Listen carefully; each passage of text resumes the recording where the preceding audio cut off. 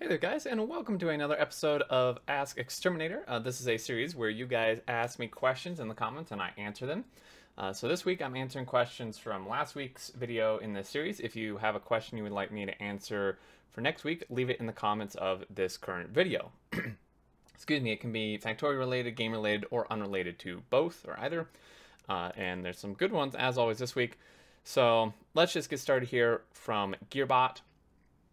I say, hey, just wondering what your thoughts are on Dyson Sphere Program, and they linked a trailer, which I have watched. That is a new game coming out, I want to say on the 20th or 21st of this month, and it looks really interesting. I actually hadn't heard of it, and some people on stream mentioned it first. Looks very much like a Factorio, like interplanetary Factorio type of deal, kind of Satisfactory-ish as well.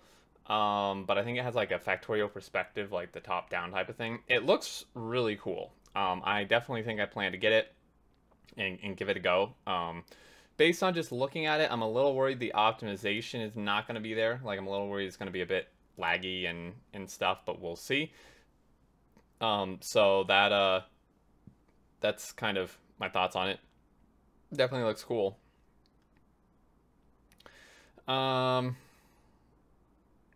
There's actually not a ton of questions this week. So the next one is from Office says, what editor program do you use for YouTube videos? Not really any. I use Windows Movie Maker for the very, very basic, simple editing I do. Like for these videos, I just take a raw file from OBS I have, like all the base tours, and I stick it in Windows Movie Maker. I put the audio on top of it, I mute the video, and then I process it out all combined, and that's basically it. I don't really do any editing. I do render my videos, so for all my other videos, I use actually a Python script that one of my members wrote for me quite a long time ago that actually upscales the video to 4K and then also adds in my outro to it. So I don't know if that counts as editing or not, but I do that. Another kind of follow-up question, I think, from Derpamu. From last week, they asked about like YouTube and which one I prefer and which one I make more income from and such. So they say, thanks for my extensive answer. You're very welcome. And then a follow-up question. You say that it's roughly 3 times as lucrative to stream. So I said this last time when I answered the question. But the numbers you said were that in the ballpark of 3 times as many hours streaming than making videos. Does that mean that, or does that mean the money per hour invested is in the same ballpark?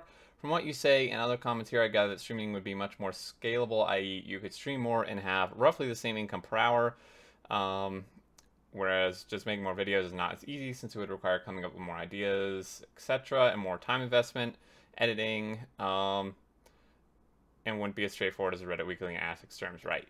Yes, correct. However, the interesting thing is yes, that I suppose the numbers are in the same ballpark. That so you say, so I said it's roughly 3 times as lucrative to stream, but I did basically say that I spent 3 times as much time streaming. However, that is, I don't want to say a full coincidence. It's somewhat of a coincidence. Whereas, yes, that's the case. However, it doesn't really continue to scale like that. So, like, if I were to increase my YouTube content creation by 3 times to then match my current streaming amount of time, I can basically absolutely guarantee you that my income from YouTube would not triple. Like, there's absolutely, unless like this kind of, it does kind of work that way during like big releases, like when Factorio came out on Steam initially a long time ago, or when 1.0 came out, and I was just cranking out videos, there was a whole ton of new people, new audience. Then that kind of held true a little bit. For like the first month when 1.0 came out, my YouTube income was actually matching my stream income, which was pretty impressive. Like impressive to me that it was able to do that. But like right now, if I were to spend 3 times as much time doing YouTube, there's absolutely no way that my YouTube income would go up by 3 times, and then be like match my stream income. That just wouldn't be possible, unless I hit some crazy super hot video topic or something on multiple videos. You know, it's just, unfortunately, like I said, like you said too, streaming is much more scalable. Now, again, it doesn't scale in exact amounts. Like if I were to spend twice the amount of time streaming as I do now, so if I were to double my stream time, I don't think that my income would double from streaming.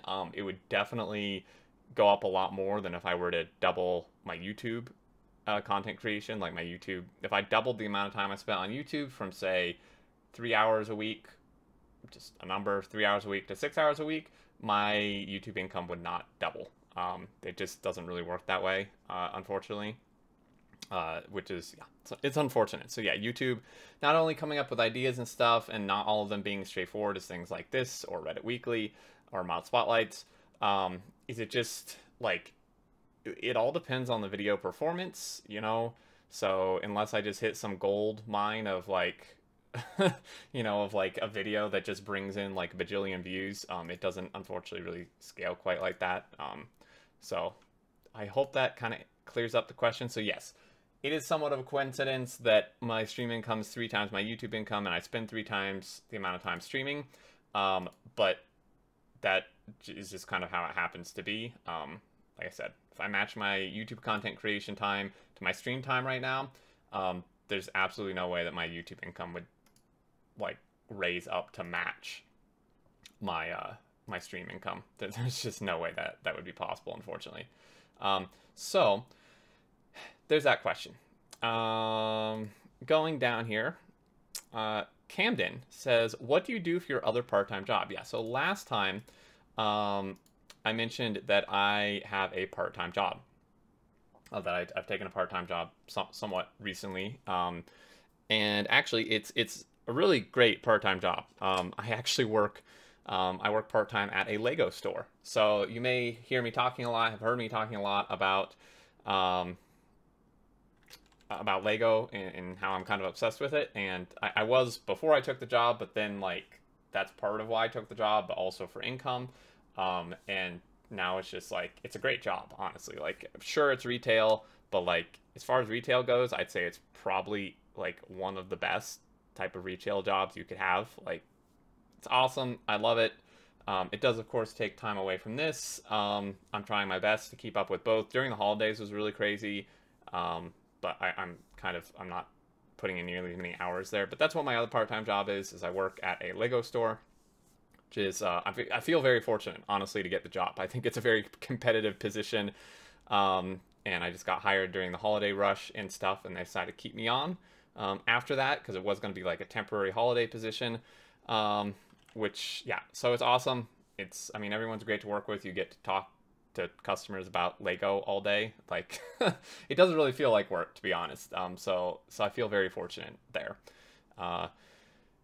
So Mr. Titus says, do you have any ambition for completing all the achievements for Factorio? If so, which one did you feel most accomplished for, and which one do you go for first on purpose? Well, first off, I don't really have any ambition to get the achievements. I'm not an achievement hunter. I never have been. Like, for any game I've ever played, I've never really gone for hunting achievements. And I'm trying to think. Like, I've got obviously some just by playing. I've got probably about half of them just by playing the game. In terms of like which one did I feel most accomplished for? Again, I don't really purposely get them, so I guess maybe the green circuit one, the 20 mil green circuit one, where I was doing it. I think I got it in my Singing Sports to Space Mega Base, where I was doing 4K science a minute, and it just kind of happened, and I was like, oh, hey, I made 20 million circuits. That's cool.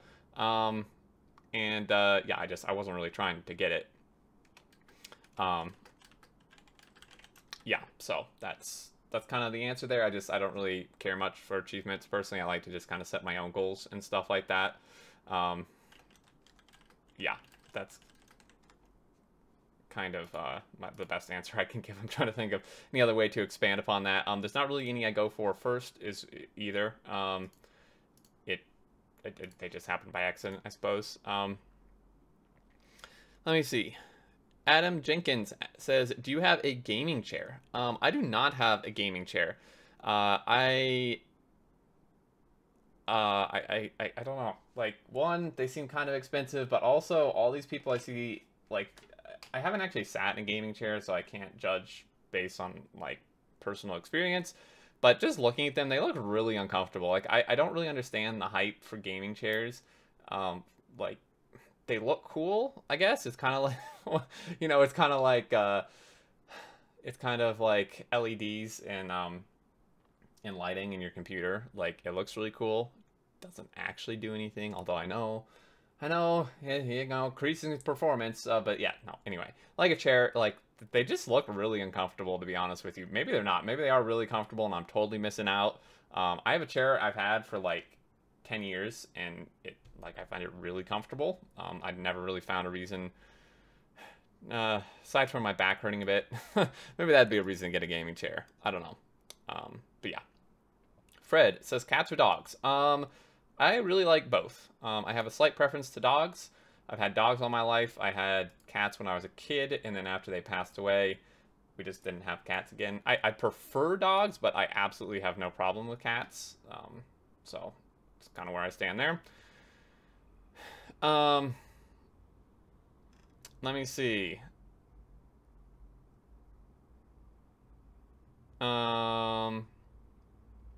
Okay. Oh, Kuno says, what language would you most like to learn?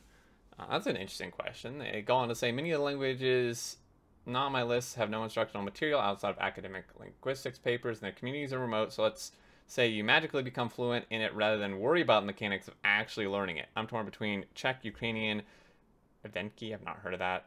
Another one I haven't heard of, Georgian, and probably a bunch more. I don't remember off the top of my head. Well, reading the second part of your statement actually kind of changes my answer.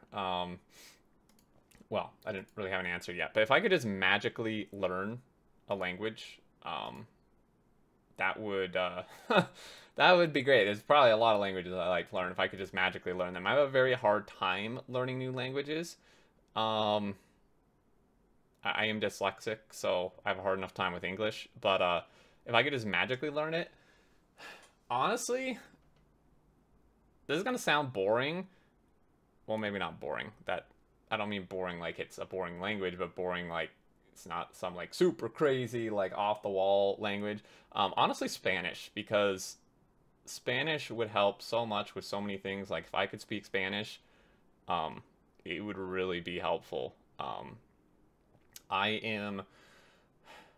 not of the mindset that like, you know, I live in America, I should only need to speak English. I mean, you know, of course, like that's obviously the main language here, and like that's, you know, what 90% of the people I run into are going to speak. But there have been situations, and especially now with work, I work in the area where there are a lot of, Hispanic people who come in, and it would actually be very helpful for me to be able to speak Spanish and understand Spanish. So if I could just magically learn it, probably Spanish, I think that would be a really, really helpful language to learn. I think it's a really cool language too. I just have trouble learning new languages.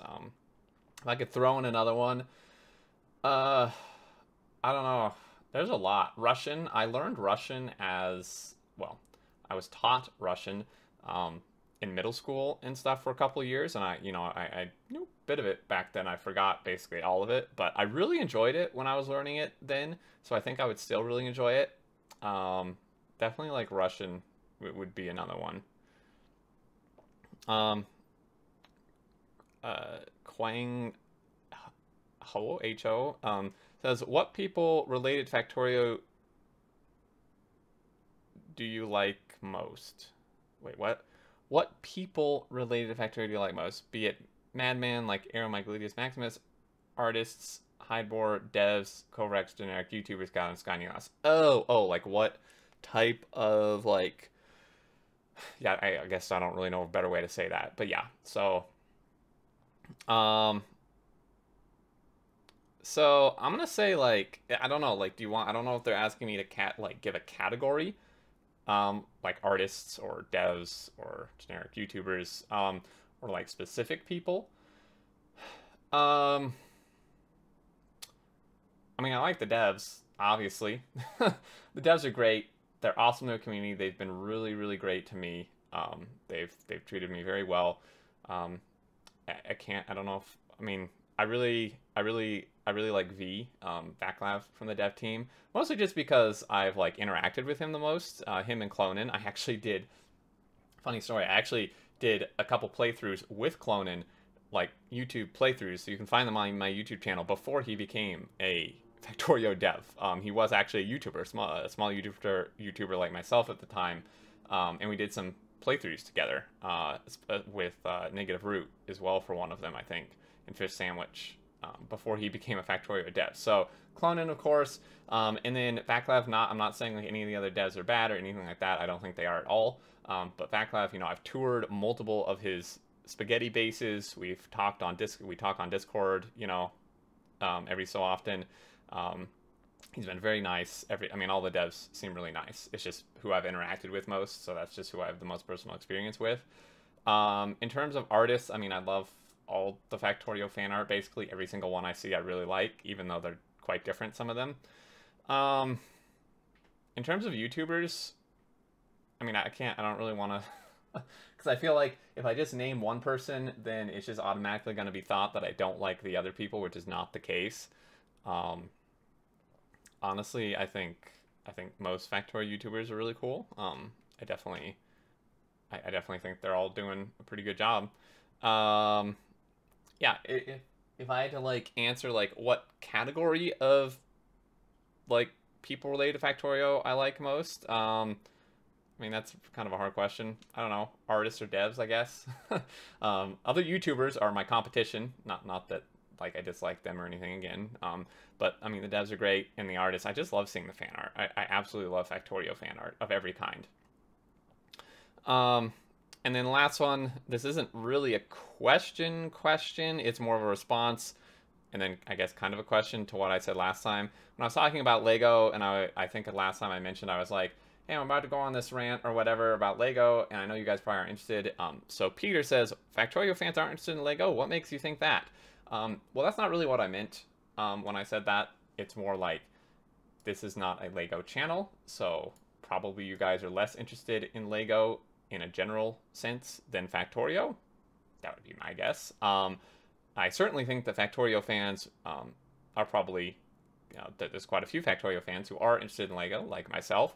I think it's actually, it kind of scratches a similar itch, I find. Very much so in the fact that, like, just like getting absorbed in it and time flying away. Oh my goodness, I have that happen really bad with Lego. When I'm building Lego, it's like it used to be for me with Factorio when I first started. And then like the feeling of accomplishment and completion you get when you finish a step or the build, it is a very similar type of satisfaction and feeling, at least to me, building Lego as playing Factorio. So I'm sure that there are a lot of people who like one, who like the other. But just generally, you know, I don't post Lego content on here. Maybe I will. I'd love to. And I post basically only Factorio content, so I just made an assumption that probably people prefer Factorio content on the channel. But yeah, there's that. I think that's gonna do. I mean, that is gonna do it, guys. That's all the questions we had. It was kind of slim last week for the questions, so definitely leave them in the comments of this video for me to answer next week.